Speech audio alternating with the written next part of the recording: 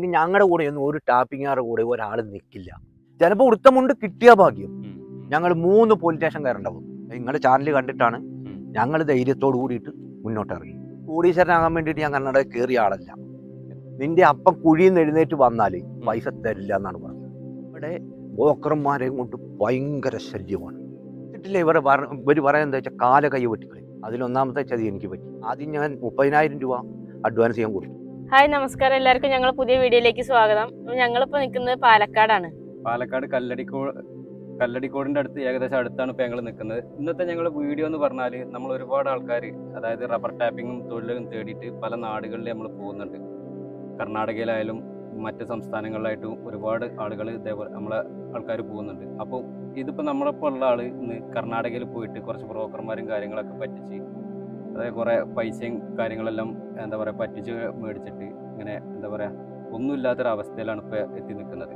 അപ്പോൾ അദ്ദേഹത്തിൻ്റെ കുറച്ച് കാര്യങ്ങൾ നമ്മൾ കർണാടകയിൽ പോയിട്ട് സ്ഥലം തോട്ടം പാട്ടത്തിനെടുക്കുന്നതും നമ്മളൊരു പണിക്ക് വേണ്ടിയിട്ടാണ് പല നാടുകളിലും നമ്മൾ ഇതിന് പോണത്, ജീവിക്കാൻ വേണ്ടിയിട്ട്.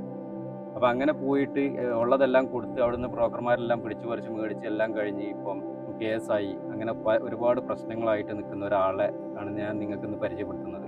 അപ്പോൾ നിങ്ങൾ ആദ്യമായിട്ടാണ് ചാനൽ കാണുന്നുണ്ടെങ്കിൽ ഒന്ന് സബ്സ്ക്രൈബ് ചെയ്യുക. അപ്പോൾ നമുക്ക് അദ്ദേഹത്തിൻ്റെ കുറച്ച് കാര്യങ്ങളും ഒക്കെ ഡീറ്റെയിൽ ആയിട്ട് നമുക്ക് ചോദിച്ച് മനസ്സിലാക്കാം, അദ്ദേഹത്തിന് എന്തൊക്കെ ആണ് സംഭവിച്ചതെന്നുള്ളതൊക്കെ അല്ലേ. അതെ. അപ്പോൾ നമുക്ക് നേരെ വീഡിയോയിലോട്ട് പോകാം. അപ്പോൾ ഇതാണ് ചേട്ടൻ. അപ്പോൾ ചേട്ടനോട് പേരൊക്കെ ചോദിച്ചു നോക്കാം. ഹായ്, നമസ്കാരം ചേട്ടൻ. എൻ്റെ പേര് സജി. വീട്? എൻ്റെ വീട് കല്ലടിക്കോടാണ്, പാലക്കാട് ജില്ലയിൽ. പാലക്കാട് ജില്ലയിൽ. പിന്നെ നിങ്ങൾ? ഞാനിവിടെ ടാപ്പിംഗ് ആയിരുന്നു, കൂലിക്ക് പോയിക്കൊണ്ടിരിക്കുകയായിരുന്നു. അപ്പോൾ ഒരു വ്യക്തി പറഞ്ഞു അവിടെ കർണാടക മരം കിട്ടും, അവിടെ വന്നു കഴിഞ്ഞാൽ രക്ഷപ്പെടാം എന്ന് പറഞ്ഞിട്ട് അത് കേട്ടിട്ടാണ് കടം മേടിച്ചിട്ടും ഒക്കെയാണ് ഈ പൈസയും കൊണ്ട് അവിടെ വന്നത്. അവിടെ ഇവിടെ കർണാടകത്തിൽ എവിടെയാണ് പോയത്? കർണാടകയിൽ വെൽത്തങ്ങാടി പോയി. അവിടെ പോയി ആൾക്കാരെ കണ്ടു. 3 ബ്രോക്കർമാരായിരുന്നു. അവരെ പോയി കണ്ടു. അപ്പോൾ ഒരു മരം എടുത്ത് തരാൻ പറഞ്ഞു. അവർ പോയി. അവരുടെ സ്ഥലമല്ല, അവരുടെ സ്ഥലമാണെന്നും പറഞ്ഞിട്ടാണ് എനിക്ക് സ്ഥലം എടുത്ത് തന്നത്. അതിലൊന്നാമത്തെ ചതി എനിക്ക് പറ്റി. പിന്നെ എനിക്ക് ഭാഷ അറിയില്ല.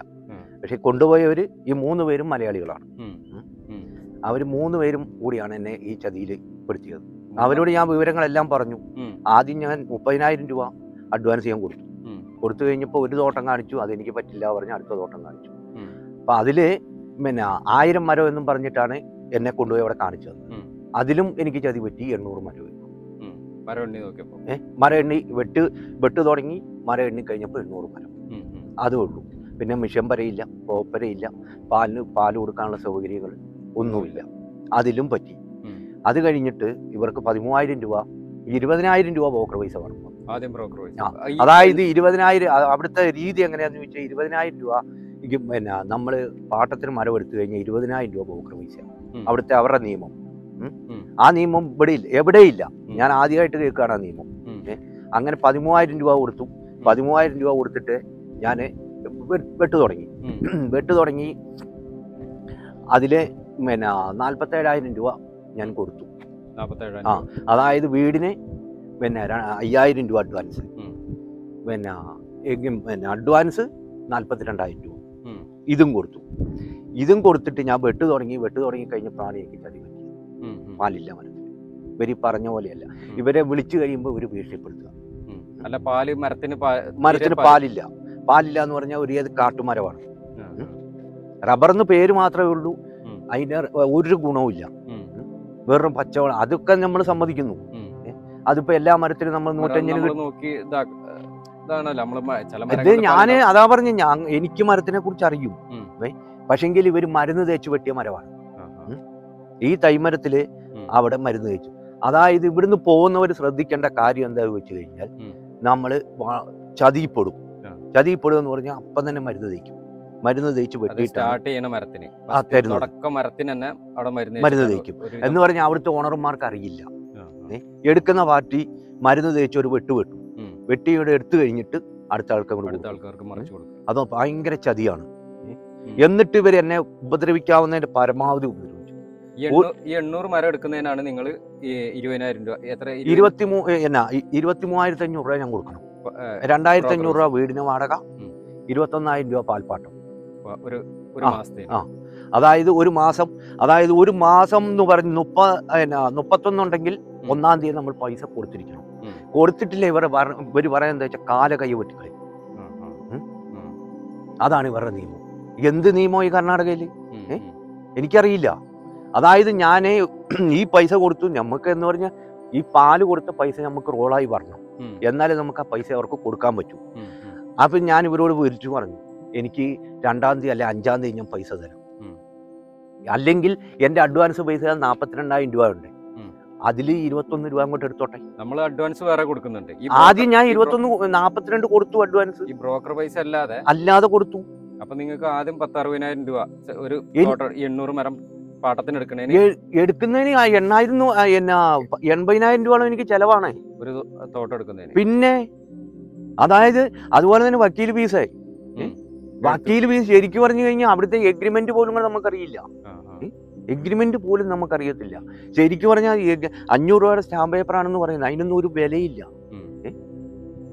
ഇത് മൊത്തത്തിൽ ചതിയാണ് എന്ന് പറഞ്ഞ് ഇവന്മാര് തന്നെ ഇത് ഭയങ്കര ചതി എന്ന് പറഞ്ഞു കഴിഞ്ഞാൽ അവിടെ മലയാളി വക്കീലന്മാരുണ്ട്, ഇവരുടെ കണ്ണ് കെട്ടിക്കുക, എന്നിട്ട് ഭാഷ അറിയില്ലാതെ നമ്മളെ എവിടെയെങ്കിലും കൊണ്ടുപോയിട്ട് അവിടെ കൊണ്ടാക്കുക, എന്നിട്ട് ഇവര് തമ്മിൽ ഈ കന്നഡ ഭാഷയെ സംസാരിക്കുക, നമ്മളെവിടെ നോക്കിയിരിക്കുക. അതിലാണ് എനിക്ക് ഈ പറ്റിയത്. അതിൽ ഒരുപാട് വ്യവസ്ഥകളൊക്കെ വെച്ചിട്ടുണ്ട്. ആ വ്യവസ്ഥകളൊന്നും അംഗീകരിക്കാൻ പറ്റുന്നതല്ല. നമ്മളിപ്പോൾ ഒരാളുടെ തോട്ടത്തിൽ പോയി കഴിഞ്ഞാൽ അവരുടെ മരം നശിപ്പിക്കാൻ നമ്മൾ നിൽക്കില്ല. നമ്മൾ മാന്യമായ രീതിക്ക് പണിയെടുത്തു പോലും. പക്ഷെങ്കിൽ അവിടെ ബ്രോക്കർമാരെ കൊണ്ട് ഭയങ്കര ശല്യമാണ്. അംഗീകാരമില്ലാത്ത ബ്രോക്കർമാരാണ്. ഒരു വ്യവസ്ഥയില്ല അവർക്ക് എന്ന് പറഞ്ഞ് എന്നിട്ട് ഞാൻ ഈ 1 മാസം അവിടെ വെട്ടി 1 മാസം ആയപ്പോഴത്തെ എന്നെ വിളിച്ചു, പൈസ തരേണ്ട ഡേറ്റ് ആയി പറഞ്ഞു. അപ്പം ഞാൻ പറഞ്ഞു 21,000 രൂപ അതിൽ നീ എടുത്തോ, അതിലുണ്ടല്ലോ 21,000 രൂപ അവിടെ കിടക്കട്ടെ, അഡ്വാൻസ് പൈസ അവിടെ കിടപ്പുണ്ടേ. അത് പറ്റില്ല, അത് ലാസ്റ്റ് ഞാൻ തരും, നീ 21,000 രൂപ തരണം. അപ്പം ഞാൻ ഒരാളെ വിളിച്ചു, അപ്പം അടുത്ത ആളെ ഞാൻ വിളിച്ചിട്ട് പറഞ്ഞു, ഇന്നോലെയാണ് നമ്മൾ നാട്ടിൽ നിന്ന് പൈസ എത്തിക്കണം. അവര് നാട്ടിലെവിടെയും നമുക്ക് പൈസ ഉണ്ട്, നമ്മൾ നാട്ടുകാരുടെ നിന്ന് മേടിക്കണം. അങ്ങനെ നാട്ടുകാരുടെ നിന്ന് മേടിച്ചിട്ട് അവിടെ എത്തി പൈസയും കൊണ്ട്. എന്നെ 2 ദിവസം വെട്ടിച്ചില്ല, പൈസ തന്നിട്ട് തോട്ടത്തിൽ കയറിയാൽ മതി പറഞ്ഞു. അപ്പം ഞാൻ പറഞ്ഞു, ഞാൻ 5-ാം തീയതിക്കുള്ളിൽ പൈസ തരാം, ഞാൻ വെട്ടട്ടെ ചോദിച്ചിട്ട് സമ്മതിക്കില്ല, ഇറങ്ങി പോടാ ചേട്ടേന്നാണ് എന്നോട് പറഞ്ഞത്. ആ ഭാഷയല്ല പറഞ്ഞത്. അവര് പറയുന്നത് എന്താ വെച്ചാൽ ഞങ്ങൾ കൊണ്ടും കൊടുത്തും ജീവിക്കുന്നവരാണെന്ന് അവിടെ കർണാടകയിൽ. നമുക്ക് അവിടെ യാതൊരു ഒരക്ഷരം പറയാൻ പറ്റില്ല. പക്ഷെ ഞാനൊന്ന് പറഞ്ഞു, ഞാനേ ഒറ്റയ്ക്കാണ് അവിടെ വന്ന് താമസിക്കുന്നത്, ശകലം ധൈര്യമില്ലാതെ ഞാൻ അവിടെ താമസിക്കില്ല, നീ ഈ ഭീഷണി എൻ്റെ അടുത്ത് വേണ്ട. അപ്പോഴത്തേക്ക് പറയാൻ മോശമായ രീതിക്ക് സംസാരിക്കാൻ, ഇറങ്ങിപ്പോടാ, നീ തോട്ടത്തിൽ നിന്ന് ഇറങ്ങിപ്പോ, നീ പൈസ തന്നില്ല, നീ വെട്ടണ്ട. പിന്നെ അവൻ പറയുന്ന ഭാഷകൾ വേറെയാണ്. ഈ 3 വ്യക്തികൾ, അതിലൊരാൾ കുറച്ച് മാന്യനായിരുന്നു, 2 വ്യക്തികൾ മഹാ ഫ്രോഡാണ്. എനിക്ക് പറയാനുള്ളത് എന്താ വെച്ചാൽ അവരുടെ വലയിൽ പോയി പെടരുത്. ഒരുപാട് ആൾക്കാർ അതാ പറഞ്ഞു, അവരുടെ വലയിൽ പോയി പെടരുത്. ചെലന്തി വലയാണ്, അവരെ ഇങ്ങോട്ട് കണ്ണ് കെട്ടിക്കും. ഇതിപ്പോ നിങ്ങളിപ്പോ ആ സ്ഥലത്തിന്റെ ഓണർ ഇവരുടെ സ്ഥലം പറഞ്ഞിട്ടാ നിങ്ങൾക്ക്? ഞാൻ ഇത് ഇവരോട് ഞാൻ ചോദിച്ചു, അപ്പൊ പറഞ്ഞു എനിക്ക് അവന്റെ സ്ഥലമാണേ, ഞാൻ നിങ്ങൾക്ക് തരികയാണേ എന്ന് പറഞ്ഞു. ഓണർക്കും നമ്മളുമായിട്ട് യാതൊരു കണക്ഷനും ഇല്ല. ഇവൻ എന്താ പറഞ്ഞെന്ന് ചോദിച്ചാൽ, ഓണർ തോട്ടത്തിൽ വരുമ്പോ നിന്നോട് നീ ആരാണെന്ന് ചോദിച്ചു കഴിഞ്ഞാൽ അവന്റെ തൊഴിലാളിയാണെന്നേ പറയാവുള്ളൂ. അപ്പൊ അങ്ങനെ ഇയാള് പറഞ്ഞത് തൊഴിലാളിയാണ്, ഞാൻ മരമെടുത്തിരിക്കുന്ന ആളാണെന്ന് പറയരുത്. ഞാൻ പറഞ്ഞില്ല, അവരെന്നോട് വന്നൊന്നും ചോദിക്കുകയില്ല. 2 ആഴ്ച വെട്ടി കഴിഞ്ഞപ്പോഴത്തേക്ക് എന്നോട് പറയും, കാട് വെട്ടി വളമിടണം. അപ്പം തന്നെ ഞാൻ പറഞ്ഞു, കാട് വെട്ടി വളമിടണം എനിക്കറിയാം, പക്ഷെങ്കിൽ ഇതിന്റെ നിലവാരം അറിയാതെ എനിക്കൊന്നും ചെയ്യാൻ പറ്റില്ല എന്ന് പറഞ്ഞ് അന്നേരം തന്നെ പാലില്ല. 400 മരം വെട്ടിയിട്ട് 42 ലിറ്റർ പാലാണ് കിട്ടുന്നത്. 400 മരത്തിന് എങ്ങനെ പൊളിച്ചു വെട്ടിയെന്ന് പറഞ്ഞാലും 10-72 ലിറ്റർ 80 ലിറ്റർ പാല് കിട്ടും. അപ്പം ഞാൻ എനിക്ക് അറിയുന്ന ആൾക്കാരെ ഞാൻ വിളിച്ചു ചോദിച്ചവൻ പറഞ്ഞു, ചതിയാണ്, ചതി പറ്റിയിട്ടുണ്ട്, നോക്കണം പറഞ്ഞു. നോക്കണം എന്ന് പറഞ്ഞ് എങ്ങനെ നോക്കിയിട്ടും ഈ 42 അതിലേക്ക് കുറഞ്ഞു വരിക. പിന്നെ നിരന്തരം വിളിക്കുകയാണ്. അപ്പം ഞാൻ പറഞ്ഞു, പാലില്ല തോട്ടത്തിൽ, എനിക്ക് ചതി പറ്റിയിട്ടുണ്ട്, എന്തെങ്കിലും ചെയ്തേ പറ്റുള്ളൂ എന്ന് പറഞ്ഞു കഴിഞ്ഞപ്പോൾ പറഞ്ഞു, കാട് വെട്ടി വളമിടണം പറഞ്ഞു, അല്ലെങ്കിൽ മുതലാളി ചീത്ത പറയും, മുതലാളി തോട്ടത്തിൽ നിന്ന് ഇറക്കി വിടുന്നു. അപ്പം ഞാൻ പറഞ്ഞു, ഇതിൽ നിന്ന് എന്തെങ്കിലും വരുമാനം കിട്ടാതെ ഞാൻ ചെയ്യില്ല, ഇത്രയും ഞാൻ പൈസ തന്നാണ്, അതുകൊണ്ട് ഇതിൽ നിന്ന് കിട്ടണം, ഇത് കിട്ടാതെ ഞാൻ ചെയ്യത്തില്ല എന്ന് പറഞ്ഞപ്പോഴത്തേക്ക് ഇവൻ സ്വഭാവം മാറി. ദേഷ്യപ്പെടാൻ തുടങ്ങി. ദേഷ്യപ്പെടാൻ ഞാൻ പറഞ്ഞ അടങ്ങി നീ പറഞ്ഞില്ലേ, എനിക്കും അറിയാം, നാട്ടിലും നമുക്ക് റബ്ബറിനെ കുറിച്ചൊക്കെ അറിയാം, വളമിടണം, കാട് വെട്ടണം, ഇതെല്ലാം അറിയാം. പക്ഷെങ്കിൽ ഇപ്പം എനിക്ക് ചെയ്യാൻ പറ്റില്ല എന്ന് പറഞ്ഞ് എൻ്റെ ഈ പൈസയില്ല, ഉള്ള പൈസ മുഴുവൻ ഞാൻ ഇവിടെ കൊണ്ടിറക്കി. ഇനി അപ്പം അപ്പോഴത്തേക്ക് അതിലൊരാൾ ബാക്കി പൈസ വേണം, 13,000 കൊടുത്തിട്ടുണ്ട്. മൂന്നാളോടും പറയണം. എന്നിട്ട് ഇവൻ ഈ പൈസ കൊടുക്കാത്തതിന് 2 ദിവസം തന്നെ വെട്ടിച്ചില്ല. എനിക്ക് പേടിയായി. ഇവൻ ഭീഷണിയാണ്, നീ ഇറങ്ങിപ്പോവും, നീ പൈസ തന്നിട്ടില്ല, ഇറങ്ങിപ്പോക്കോളാൻ. ഫാമിലി ആയിട്ടല്ലായിരുന്നു? അല്ല, ഞാൻ ഒറ്റയ്ക്കാ നിന്നത്. അത് ഒരു വീടെടുത്ത് തന്നതോ 10 വർഷമായി ആ വാട്ടർ ടാങ്ക് കഴുകിയിട്ട്. ആ വെള്ളമാണ് ഞാൻ ഈ 1 മാസം കുടിച്ചത്. ഒന്നും അറിയാത്ത ആൾക്കാരെ 1 മാസം. അത് കഴിഞ്ഞിട്ട് ചോറ് വെച്ച് കഴിക്കാൻ ഭയങ്കര മണത്തിട്ട് വയ്യ. നമുക്ക് ഭാഷ അറിയോ? അപ്പുറത്ത് വീടുണ്ട്, ഞാൻ വീട്ടിൽ പോയി വെള്ളം എടുക്കാൻ 1 പ്രാവശ്യം വെള്ളം എടുത്തപ്പോൾ എനിക്ക് മനസ്സിലായി ഈ വെള്ളത്തിലാണ് പ്രശ്നം, അവരുടെ വെള്ളത്തിന് പ്രശ്നമില്ല. അപ്പം തൊട്ടപ്പുറത്ത് വാടകയ്ക്ക് താമസിക്കുന്നുണ്ട്. അവരിവിടെ വന്ന് തുണി അലക്കി, മഞ്ഞ കളർ ആ തുണി. അപ്പം ഒരു ചേട്ടൻ അവിടെ വന്നു. ആ ചേട്ടന് അത്യാവശ്യം മലയാളം അറിയാം. ചേട്ടാ, വെള്ളത്തിനൊരു മണമുണ്ട്, 10 വർഷമായി ഈ ടാങ്ക് കഴുകിയിട്ട്. അത്ര കഷ്ടപ്പെട്ടിട്ട് ഞാൻ അവിടെ നിന്നു. ഇവരെ തോൽപ്പിക്കാൻ വേണ്ടിയിട്ട് ഒന്നുമല്ല, എനിക്ക് രക്ഷപ്പെടണം. പക്ഷെങ്കിൽ ഇവര് മലയാളി, അവരെ എന്നാ കന്നഡക്കാരെ വിശ്വസിക്കാം, പാവങ്ങളാണ്, ചതിക്കില്ല. അല്ല, നമുക്കറിയില്ലല്ലോ. അതായത് ഞങ്ങൾ അവിടെ പോയി അന്വേഷിക്കുമ്പോൾ എന്താന്ന് ചോദിച്ചാൽ ബ്രോക്കർമാരില്ലാതെ ഒരു ഇടപാട് നടക്കില്ല. ഭാഷ അറിയില്ല. പക്ഷെ നമുക്ക് അങ്ങോട്ട് ഓടി ചെന്ന് കഴിഞ്ഞാൽ അവർ തരില്ല തോട്ടം. ഇവരിങ്ങനെ ഇരിക്കുകയാണ്. ഇവരാ ബസ് സ്റ്റാൻഡിൽ തന്നെ ഉണ്ടാവും, ബെൽത്തങ്ങാട് സ്റ്റാൻഡിലുണ്ട് ഈ പ്രതി എല്ലാവന്മാരും. നമ്മളൊരാൾ ബാഗും തൂക്കിയാൻ കൂടി ചെന്ന് കഴിഞ്ഞാൽ അപ്പം തന്നെ എടുത്തോണ്ട് അങ്ങോട്ട് പോയി അതിന് പറഞ്ഞ് ചാക്കിലാക്കി തോട്ടം കൊണ്ട് കാണിച്ച് ഇവർ മരം എടുപ്പിച്ചിരിക്കും. അവിടുത്തെ നിയമം എന്താണെന്ന് എനിക്കറിയാൻ മേലാത്തത്. 20,000 രൂപ അല്ലെ 50,000 രൂപയ്ക്ക് നമ്മൾ ഒരു അതല്ല, അങ്ങനെയല്ല. ഇത് ഇത്ര ശതമാനം ഉണ്ട്, ഉണ്ടെന്നേ. ഇതല്ലാതെ ഈ 20,000 രൂപയ്ക്ക് ഞാൻ മരം എടുത്തിട്ട് 20,000 രൂപ 1 മാസത്തെ പൈസ അവർക്ക് കൊടുക്കണം പറഞ്ഞ് എന്ത് നിയമം? അങ്ങനെ ഒരു നിയമം എനിക്കറിയില്ല. ഇവരുണ്ടാക്കി വെച്ച നിയമമാണ്. അങ്ങനെയാണ് എനിക്ക് ചതി പറ്റിയത്. ചതി പറ്റിയിട്ട് എനിക്ക് നഷ്ടം എത്ര പറ്റിയെന്നറിയാവോ? അവർക്ക് 10 പൈസ പോയിട്ടില്ല. അതായത് എനിക്ക് സങ്കടം എന്താ ചോദിച്ചു കഴിഞ്ഞാൽ പാല് ഞാൻ കൊടുത്തു. അതായത് ലാസ്റ്റ് ഞാൻ പറഞ്ഞു ഞാൻ പൂരുകയാണ്, എനിക്ക് നിൽക്കാൻ പറ്റില്ല. അപ്പൊ അതിലൊരാൾ പറഞ്ഞു, ചേട്ടൻ ഒരു കാര്യം ചെയ്യും, കർണാടക വന്നിട്ട് ഞങ്ങൾ അതിലൊരാള് സങ്കടമായി, ഒരു കാര്യം ചെയ്യും, ഒരു 600 മരം ഞാൻ എടുത്തു തരാം വേറെ. അപ്പൊ ഞാൻ ചോദിച്ചു അതിന്റെ വ്യവസ്ഥ എങ്ങനെയാണ് ചോദിച്ചു. പൈസ കൊടുക്കണം, ബ്രോക്കർ പൈസ ഉണ്ട്.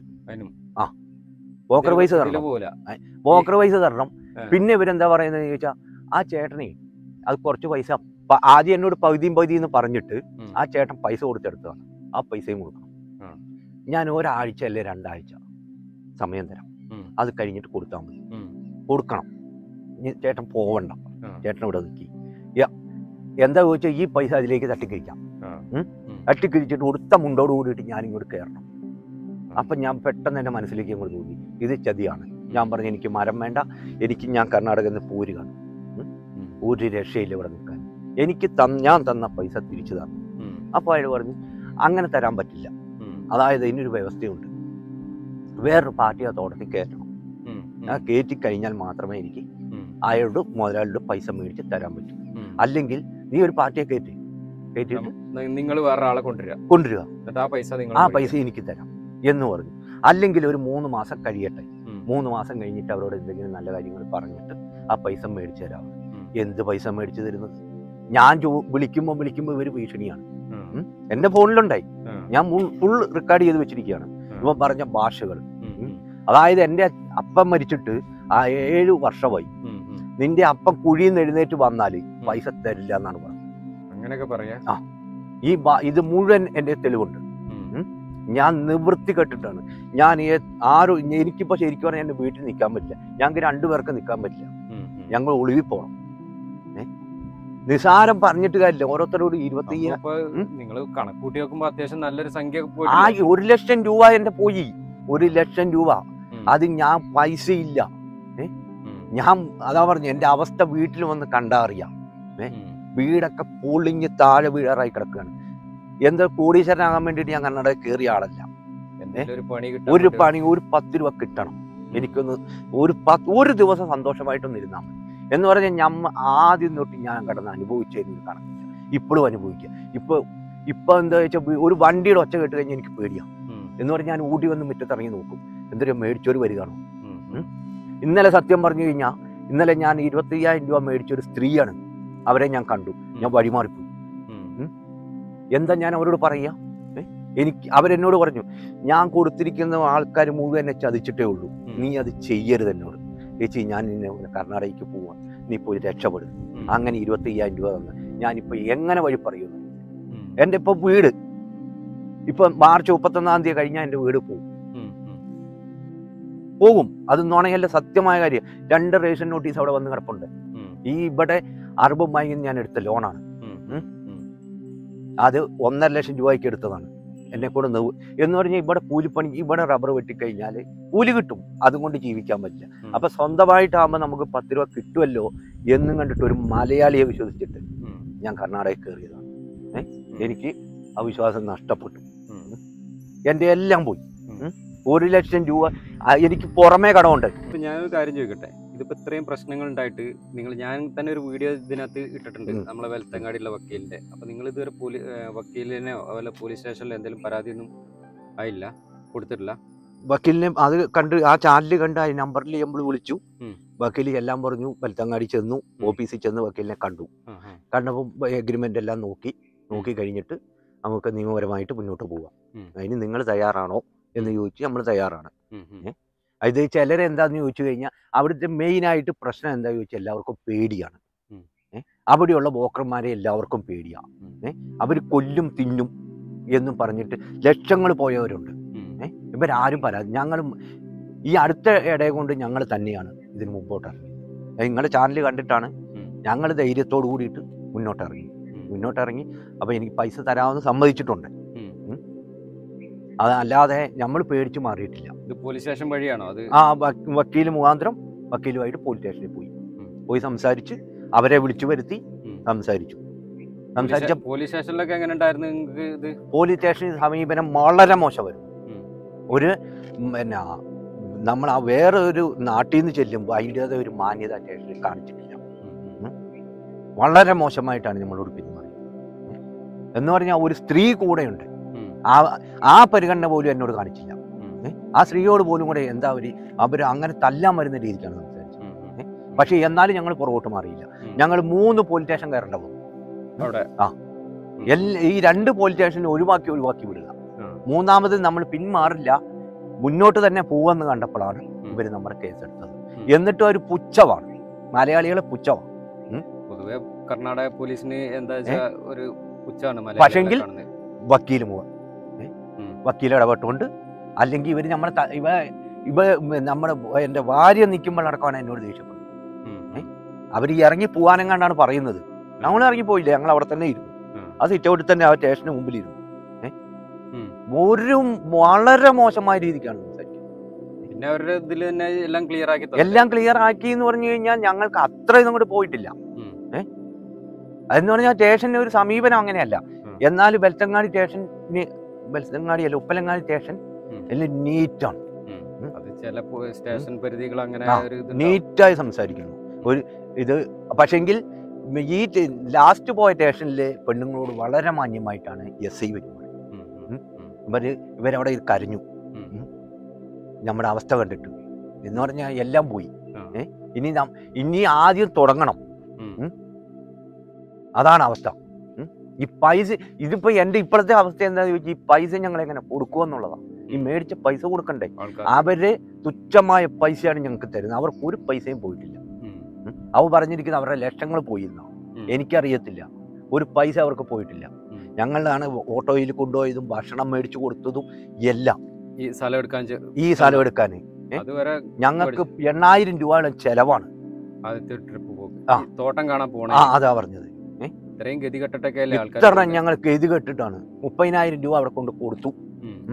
അത് കഴിഞ്ഞ് രണ്ടാമത്തെ പോക്കിലാണ് ബാക്കി പൈസകൾ കൊടുത്തത്. ഇങ്ങനെ ഒരു മനുഷ്യനോട് ചെയ്യാൻ പാടില്ല, ഇങ്ങനെ ചെയ്യരുത്. അതുകൊണ്ട് പറയാനുള്ളത് എന്താന്ന് വെച്ച് കഴിഞ്ഞാൽ വളരെ സൂക്ഷിക്കണം.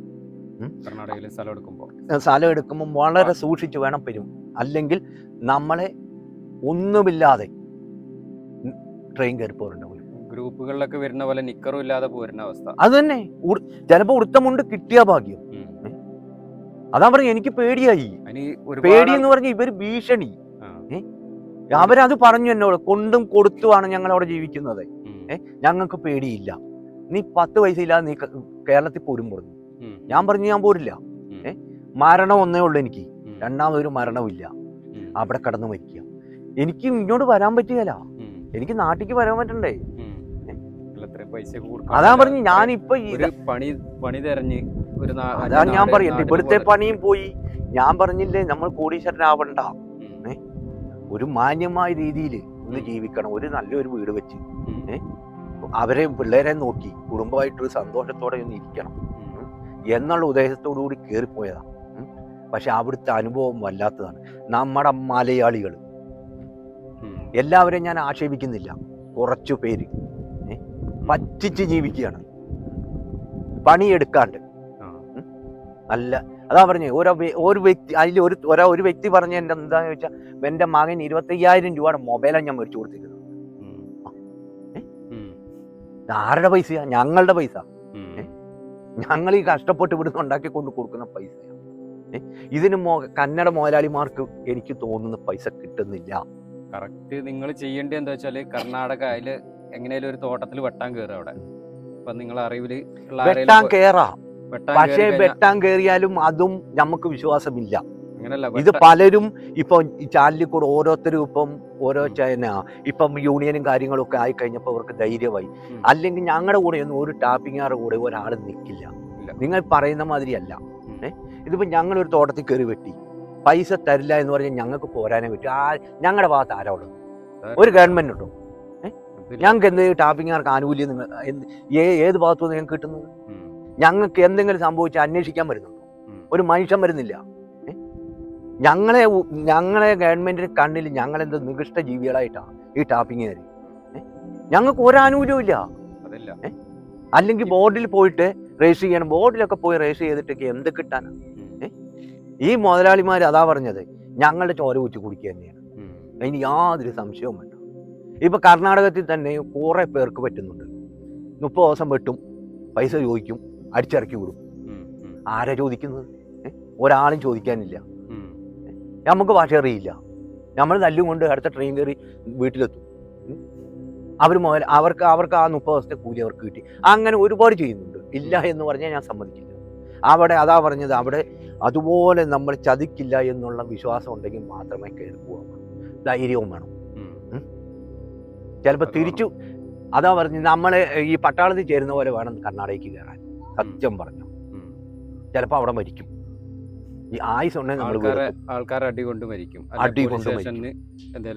അല്ലെങ്കിൽ സ്റ്റേഷനിൽ. അതാണ് ഇപ്പൊ അവിടെ സംഭവിച്ചുകൊണ്ടിരിക്കുന്നത്. ഇപ്പൊ ഇവന്മാര് മുട്ടാളന്മാരാണ്. അവർക്ക് എന്തും ആകാമല്ലോ. അതുകൊണ്ടല്ലേ എനിക്കിപ്പോ ഈ അബദ്ധം പറ്റിയത്. വേറെ ആർക്കെങ്കിലും കൊടുത്തിട്ടുണ്ടാവില്ലേ? കൊടുത്തു. ഒരു മാസം വെട്ടി അടുത്ത മാസം ആയപ്പോഴത്തെ അവർ തോട്ടം കൊടുത്തു. എന്നിട്ട് ഇവൻ പറഞ്ഞു വെട്ടുന്നില്ല എന്ന് പറഞ്ഞു. ഇവ എന്നിട്ട് എന്നെ സ്റ്റേഷനിൽ എന്റെ പേരിൽ കേസെടുക്കാൻ നിന്നു.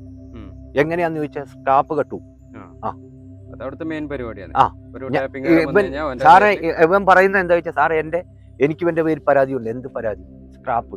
അവർക്ക് ചെയ്യാൻ പറ്റുന്ന ഒരു ഞാൻ പറഞ്ഞു ചെയ്തോ. തോട്ടം കാലിയാക്കി തന്നിട്ട് എന്ത് സ്ക്രാപ്പ് അവിടെ ഉള്ളത്? അത് ഇവൻ എന്ത് പറയാൻ, ഇവൻ എന്ത് യോഗ്യതയുള്ളത്? ഒരു യോഗ്യതയില്ല. ഇവന് മുതലാളിക്ക് പരാതിയില്ല, മുതലാളിക്ക് എന്നെ അറിയില്ല. ഇവന്റെ അല്ലല്ലോ. ഇവന്റെ തോട്ടമാണെങ്കിലല്ലേ ഇവന് കേസ് കൊടുക്കാൻ പറ്റൂ. മുതലാളിയാണ് എന്റെ പേരിൽ കേസ് തരുന്നത്. പക്ഷെ മുതലാളിക്ക് എന്നെ അറിയാം, ഇപ്പോഴും എന്നെ അറിയാൻ പറ്റില്ല. അല്ല, ഇവർക്ക് തന്നെ അറിയില്ല. ഇയാൾക്ക് തന്നെയാണ് തോട്ടം മുതലാളി വിറ്റേന്ന് തന്നെ അറിയില്ല. ഇത് ഭയങ്കര ചതി. അതായത് ഈ എഗ്രിമെന്റ് എന്ന് പറഞ്ഞാൽ പല ആൾക്കാരെ ഒരു 10-20 ആൾക്കാർ മറിഞ്ഞു പോകുന്നുണ്ടാവും. നിങ്ങളൊരു എഗ്രിമെന്റ്. അതെ, ഇങ്ങനെ അറിയാം. അടുത്തൊരേര വെട്ടുന്നുണ്ട്. വെട്ടുന്നുണ്ട്. അവനെ ഇറക്കും. ഒരു മാസം 2 മാസം കഴിഞ്ഞാൽ അവന് എന്ന് പറഞ്ഞാൽ പൈസ കൊടുത്തിട്ടില്ലെങ്കിൽ എന്തെങ്കിലും ഒരു കാരണം അവരുണ്ടാക്കും. ഒന്നീ കാട് വെട്ടിയില്ല, അല്ലെങ്കിൽ എന്തെങ്കിലും ഒരു പ്രശ്നം ഉണ്ടാക്കും, നീ ഇറങ്ങിക്കോ, നീ പൊക്കോ, ഇവരടുത്ത ആളെ കയറ്റും. അപ്പോൾ ആ പൈസ ഇങ്ങോട്ട് കിട്ടും. ഇവർക്ക് സുഖമായിട്ട് ഇങ്ങനെ നടക്കാം. അതാ പറഞ്ഞ വിശ്വസിച്ച് ഒരാളെ നമ്മളവിടെ കണ്ടുപിടിച്ച് ആ ഒരു മുഖാന്തരം നമ്മൾ പോകണം. ഞാൻ കഴിയുമ്പോൾ പറയണത് എന്താ വെച്ചാൽ ഏതെങ്കിലും ഒരു തോട്ടത്തിൽ വെട്ടാൻ കയറുക, നമ്മൾ അറിയുന്ന ഏതെങ്കിലും ഒരു തോട്ടത്തിൽ, അല്ലെ അതുപോലെ വിശ്വാസമുള്ള തോട്ടത്തിൽ വെട്ടാൻ കയറിയിട്ട് നമുക്ക് അവിടെ എങ്ങനെയാലും വെട്ടി കുറച്ച് ദിവസം നിന്ന് കഴിഞ്ഞാൽ നമുക്ക് ഇത് എങ്ങനെയാലും അവിടുത്തെ ഒരു സിറ്റുവേഷനും കാര്യങ്ങളും കുറച്ച് ഭാഷകളും കാര്യങ്ങളൊക്കെ നമുക്ക് മനസ്സിലാവും.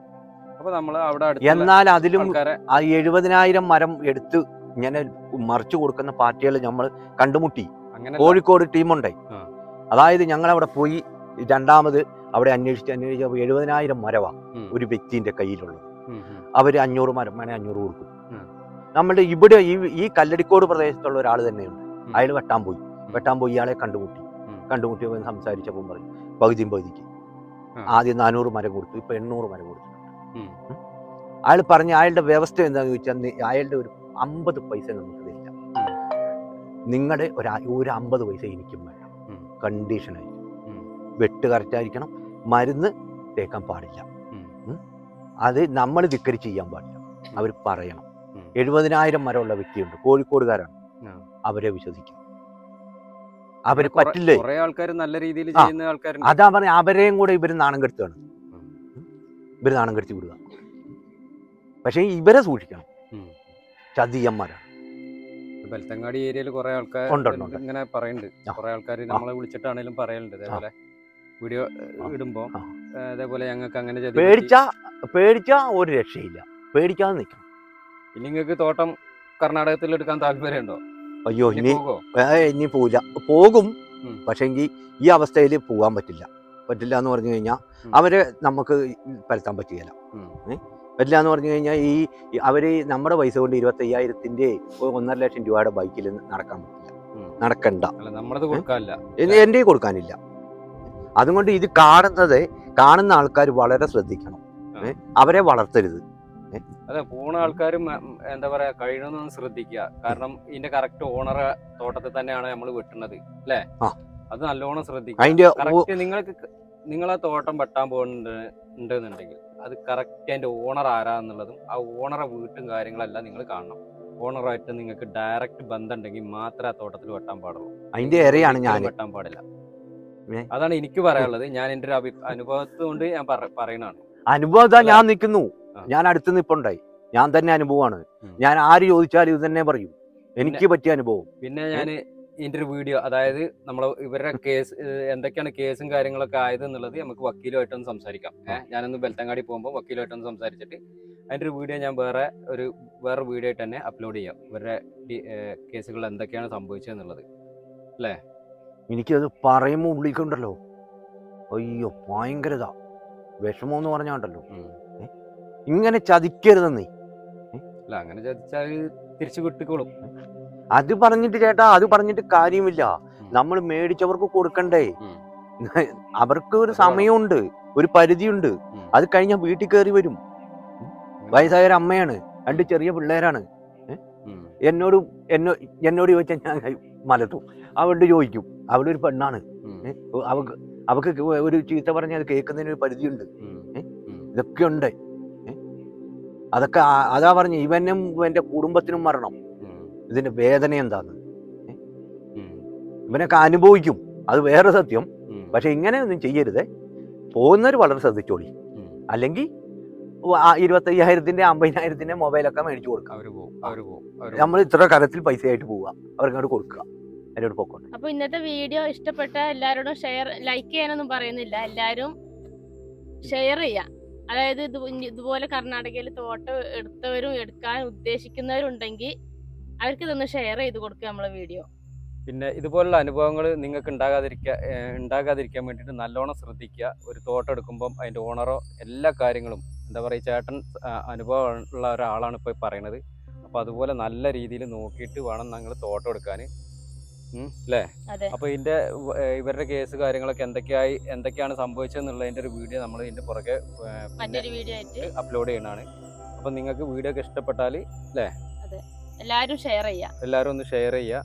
അപ്പോൾ മറ്റൊരു വീഡിയോ ആയിട്ട് കാണുന്നവരെ ബൈ. ബൈ.